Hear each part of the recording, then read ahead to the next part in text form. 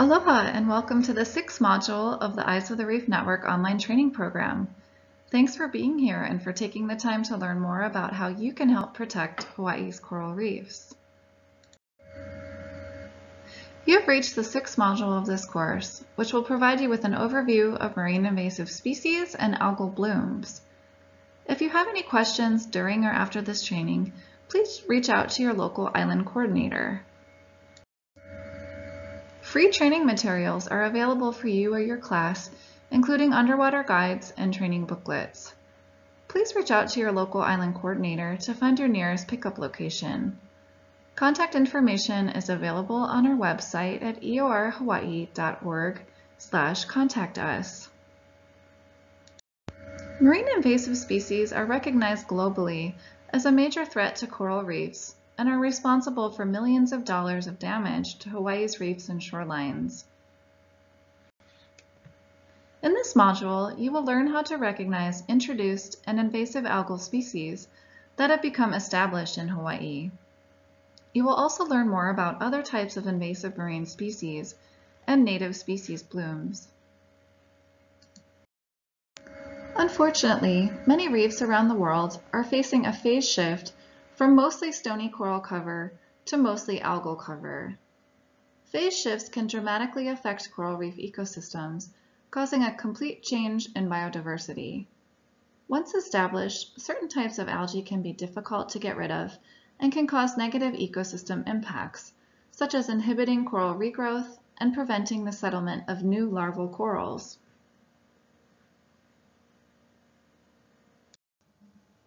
Two critical reef conditions can help maintain a healthy coral reef ecosystem. The first condition is a healthy grazer population. Grazing fish and invertebrate species such as parrotfish, surgeonfish, and urchins can help maintain coral populations by eating algae and keeping it under control. The second coral condition is good water quality with minimal pollutants, especially excess nutrients from fertilizers and cesspools. Algae thrive in poor water quality conditions, which can fertilize and enhance blooms. Where one or both of these conditions are compromised, algal blooms can flourish and overgrow coral reefs.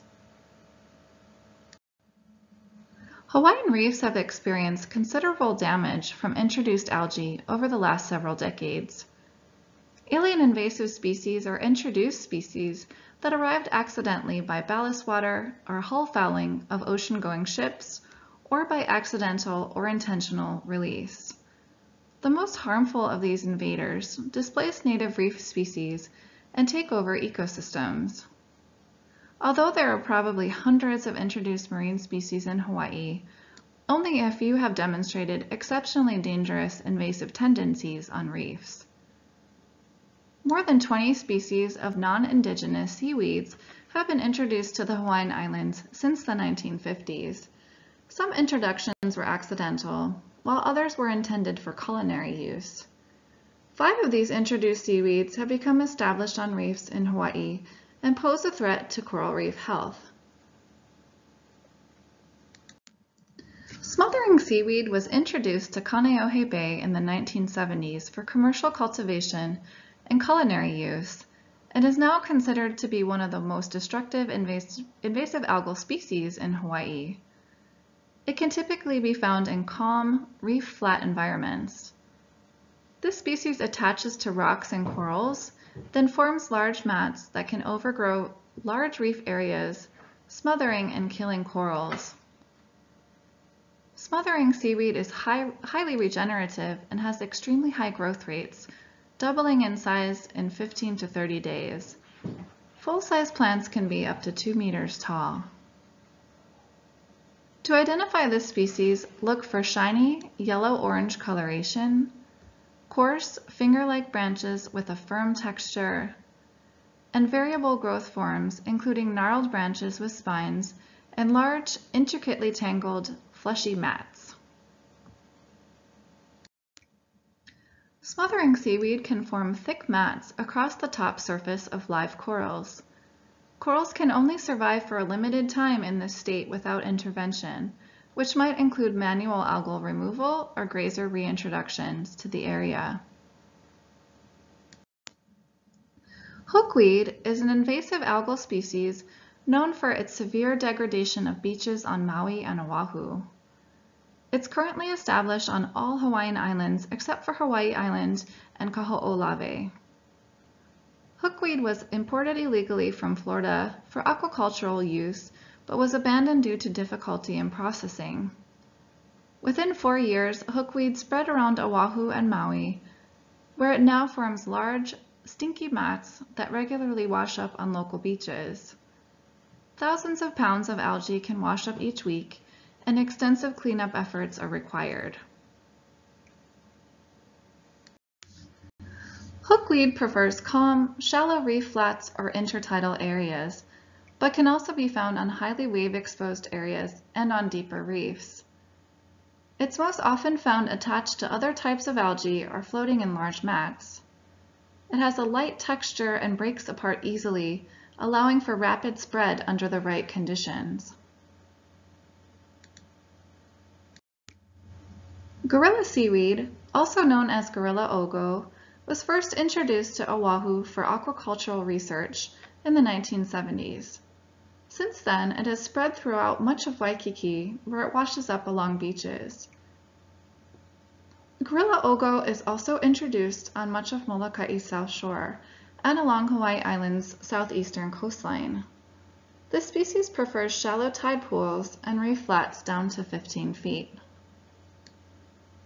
Gorilla ogo is extremely adaptable to varying water conditions, is quite brittle, and spreads easily by fragmentation.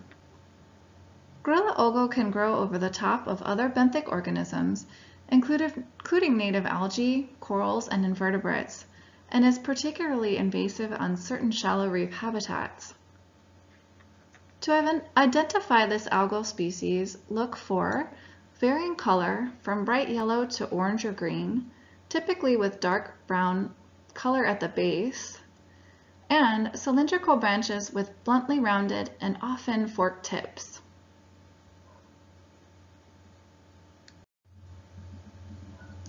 Gorilla ogo prefers shallow reefs and tide pools and forms dense clusters that can be dislodged during swell events. Once established, Gorilla ogo easily overgrows other reef organisms, including corals. First reported in the 1980s, leather mudweed is a widespread tropical algae that was likely accidentally introduced on Oahu. Since its introduction, this invasive algae has spread all along Oahu's south shore, where it has disturbed and replaced other native reef species, including endemic seagrass. It's also been found recently on reef areas of Kauai. Leather mudweed prefers calm reef environments from shallow subtidal areas down to 80 meters depth.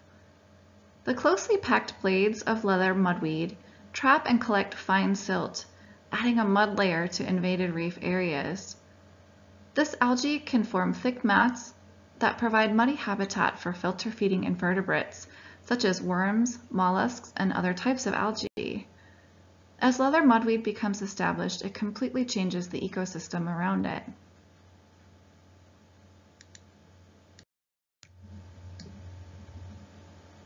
Prickly seaweed was accidentally introduced to Hawaii in the 1950s, and since then has become the most widespread alien algae in the state.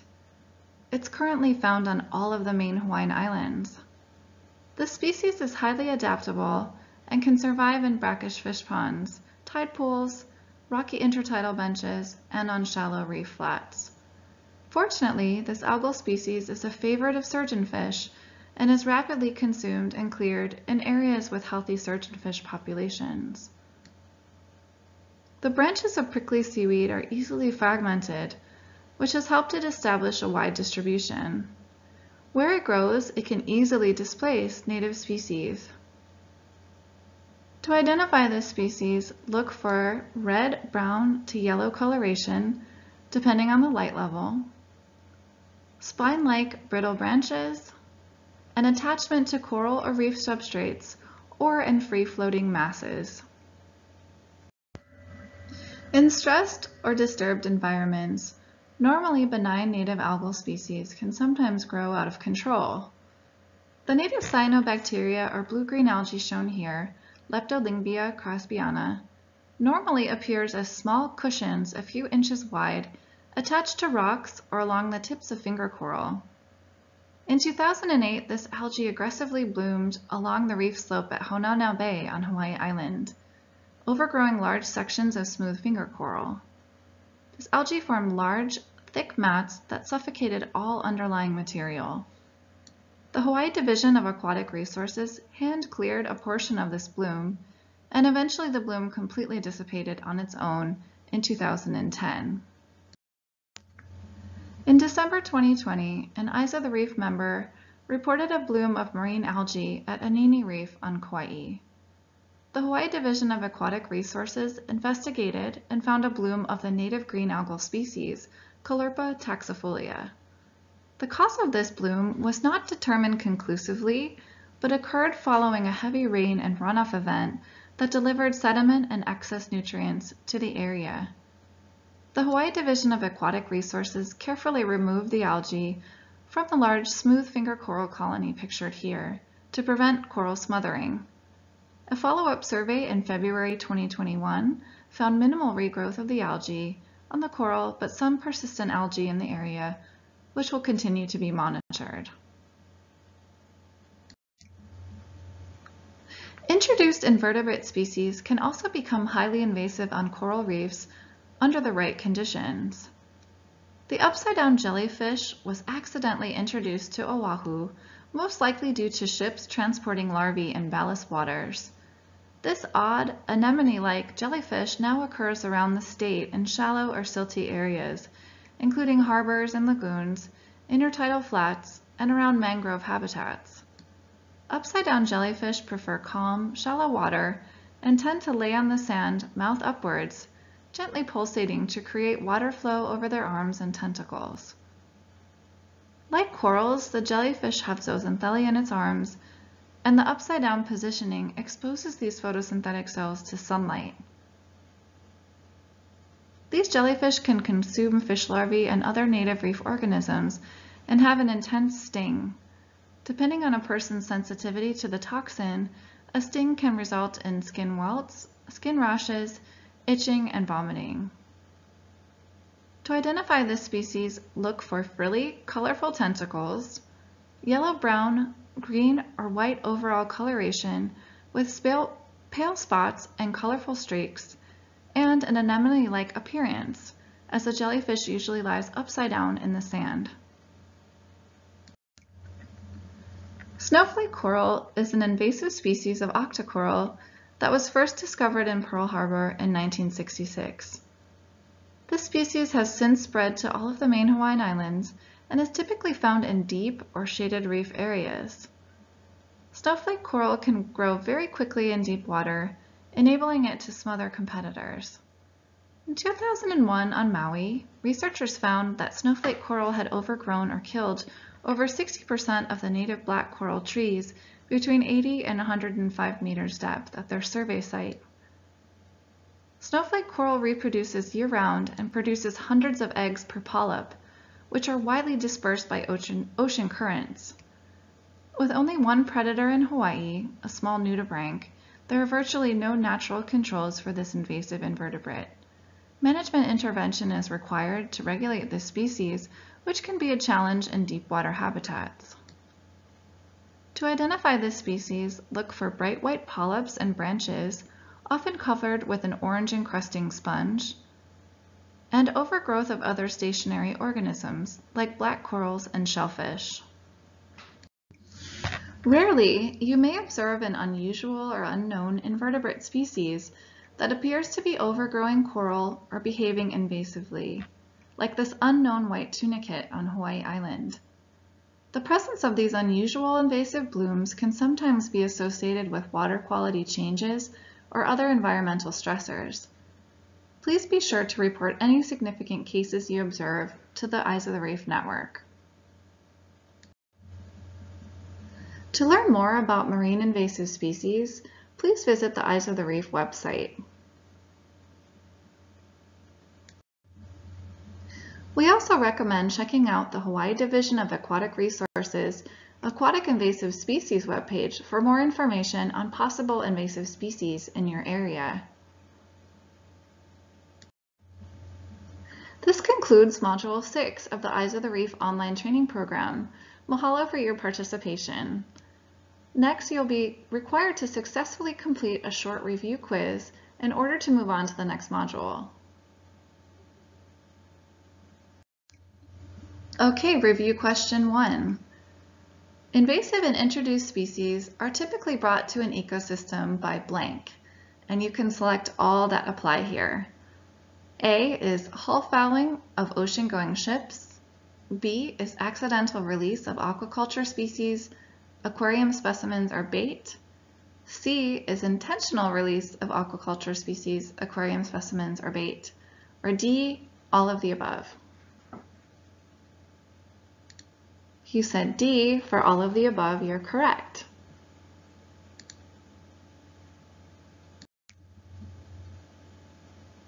Question 2. What is the best way to recognize an invasive species or harmful bloom? A. Look for algal species that are more abundant than other species on the reef. Everything should be equally abundant. Choice B is be familiar with your local reef's native algae and watch for 1. Changes in algal cover, 2. The presence of new algal species, and 3. The overgrowth of other species by algae. C is report any unknown algal species to Eyes of the Reef, even if it's a small amount. Or D, all of the above. If you said B, you're correct.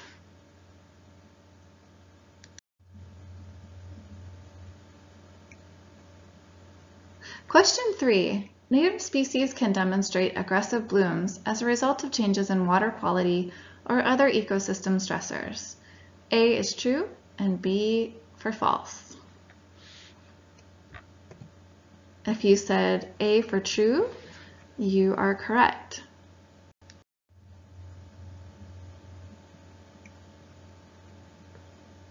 Question 4. Native species can demonstrate aggressive blooms but will never disrupt other native species or ecosystem function. A is true and B for false. If you said B false, you are correct. Okay, last question. If you think you are observing an invasive species at your local reef, you can find more information and identification guides on the Eyes of the Reef website and the DLNR DAR Aquatic Invasive Species webpage. A for true and B for false. If you said A for true, you are correct. How did you do on the quiz? If you missed more than a few questions, you may want to go back and review the materials in this module before moving on to the next module. Mahalo for your participation in the Eyes of the Reef online training program.